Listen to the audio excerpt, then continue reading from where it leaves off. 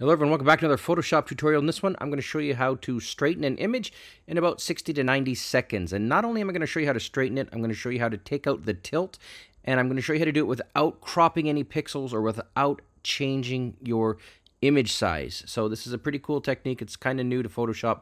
Let me show you, and you'll see here, this is the left side was the original, right side is the adjusted version.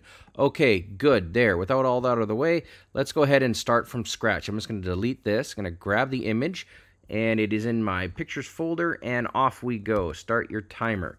Good, here we go. All right, unclicking the first step, I zoomed out, and now I'm gonna go ahead and straighten it. Here we go. First step, click on the crop tool. When you do that, you're gonna get a few options. The first one you wanna make sure is selected is content aware. Make sure there's a check mark beside it. Also make sure delete crop pixels is not selected. Lastly, original ratio is what we want in this box here. We want it to be just like the original.